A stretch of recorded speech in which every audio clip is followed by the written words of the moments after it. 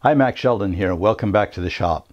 In this video, we're going to build a set of Krenov-Style Sawhorses using the PantoRouter in a variety of different ways. We'll make the drawboard mortise and tenon that connects the vertical piece to the bottom, or foot pieces. Then we'll join the stretcher using a mortise and tenon with our Diamond and Bowtie shaped mortise and tenon templates. And just for fun, we'll make some decorative plugs or dowels for each one. And with the diamond, we're going to wedge it for some additional strength. We'll cut the bridles at the top using a really handy method that's fully adjustable for a perfect fit. We started with some pretty poor oak from our lumber rack that was cut back in the 1970s. It's a mixed bag of fair to barely okay red and white oak, and none of this would be suitable for furniture. But it's dry and pretty stable, and we didn't have to go shopping, so it's just dandy for sawhorses. So let's get started. Before we cut the mortises in the bottom or foot pieces, we'll bore the holes for our drawboard dowels. We made the holes 3/8 inch diameter, and later we'll make the dowels to fit the holes perfectly. The 3/8 inch holes are routed out in a couple of minutes, and no measuring is required. We just set the center using the thickness gauge on the PantoRouter and the center line on the table. The lever clamps are rock solid using the bridge method.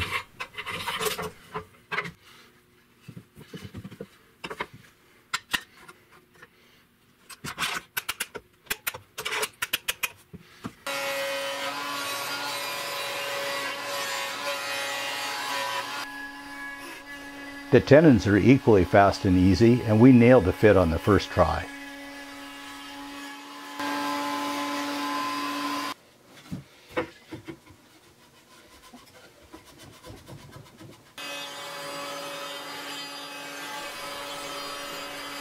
We made one sawhorse using our new Bowtie template and one using the Diamond template for stretchers. Both are strong and add a little flavor to the project.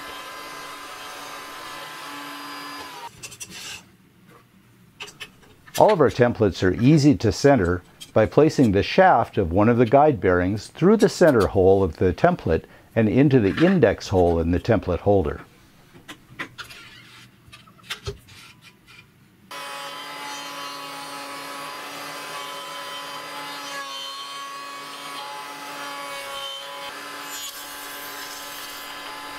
Drawboring required an ever so slightly offset hole to be bored in the tenon piece. Since this operation is critical, we chucked up the pointed jig that comes with the PantoRouter to pinpoint the location, then horizontally bored quickly and easily. Just to compare this operation to the traditional method at the drill press, we drilled 2 of them. We had set up and bored both of the ones that we did on the PantoRouter in half the time it took just for the setup of the first one on the drill press. Next, we set up to make the Diamond and Bowtie tenons, starting with finding the center of the workpiece, then setting the depth of cut. We used a double thickness of copy paper to make the tenon slightly proud of the through mortise and tenon. Still probably a hair tight. These special shapes have the same patented taper on the outside to make them fully adjustable. And since these shapes are always going to be through mortise and tenon, a precise fit is critical. It takes only a minute or two to dial in the perfect fit, then dozens of the same shape and size can be cut in just a few minutes. Just for fun, we're going to add a decorative contrasting colored dowel to the center of the tenon. Without moving the template, we simply inserted our guide bearing into the center hole, then plunged into the end of the tenon with a 3/8 inch spiral upcut bit. Next, we found some scraps of walnut and made a bunch of 3/8 inch dowels. Our dowel template also has the taper so we can adjust the fit to perfection. We cut them 3 at a time, and we made this set extra long.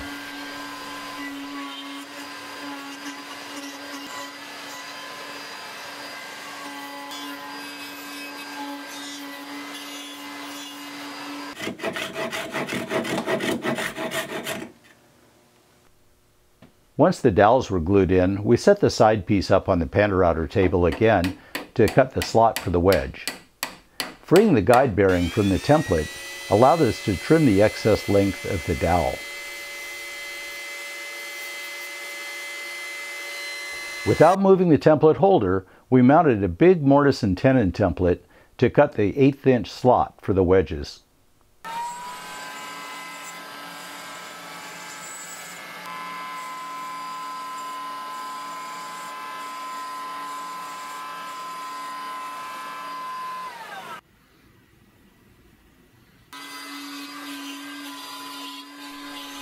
The bow tie tenons are just as easy, and once we had them both cut, we played around with embellishing them. We removed one mounting screw at a time and used the screw hole to locate the guide bearing, then plunged straight in to put a decorative dowel hole in the middle of each lobe of the bow tie. The positioning ribs on the back of the template hold it in place along with the screw on the other side.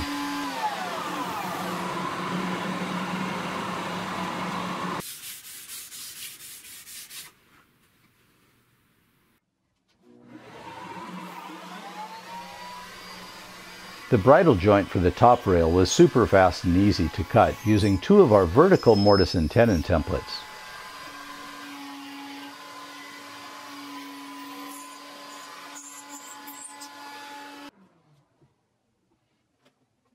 Test until you dial in the fit that you're looking for, then cut full depth on all of your pieces. This is the only time we adjust what is effectively a mortise to the tenon, or the thickness of the top piece.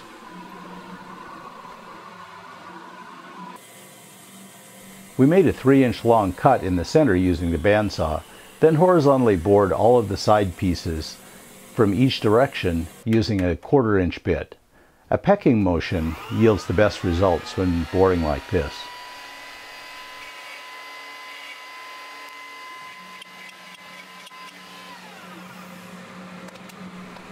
The objective is to insert a bolt and washer, then use a cam on the other side to squeeze the top rail to keep it secure.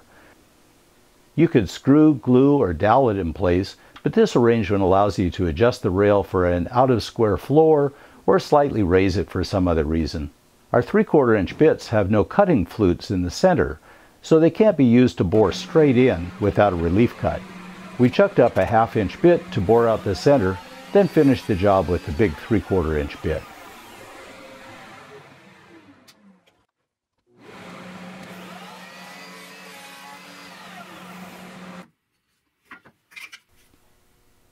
We made a pattern jig for the base piece, and this time we cut very little wood away in order to keep some weight down low.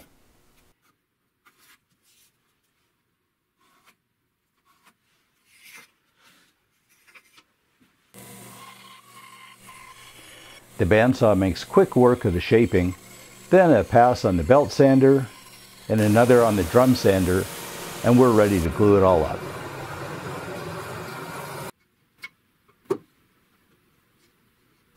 When we glue the mortise and tenon, it helps to control squeeze out if we stop pushing the two pieces together about a 1/2 inch before they seat, then remove most of the excess glue. Seems good to have a bit of squeeze out, but not too much.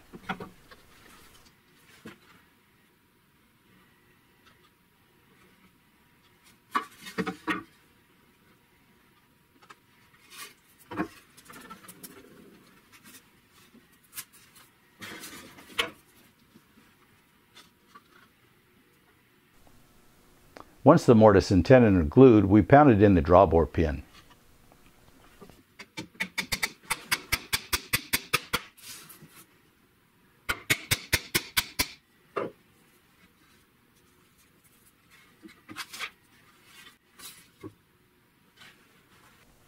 Clamps in place, we checked to make sure everything was still nice and square, then glued in the decorative dowels and the bow ties and wedged the diamond.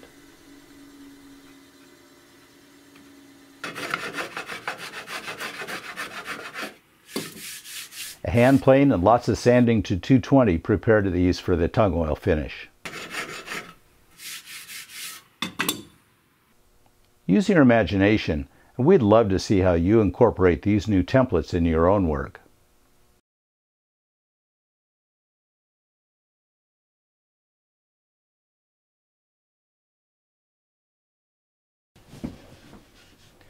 We're often asked for suggestions to support longer workpieces on the PantoRouter table, and we generally recommend whatever method you use in your shop to support pieces on the drill press or maybe a chop saw.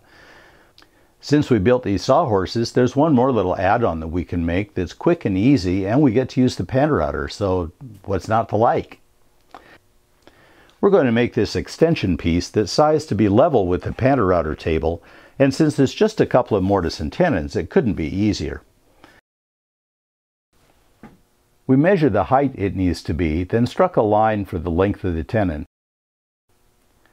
This is a little sneak peek at a new template system we have coming out at the end of September 2020. We used a mold trial sample for this project and it worked perfectly.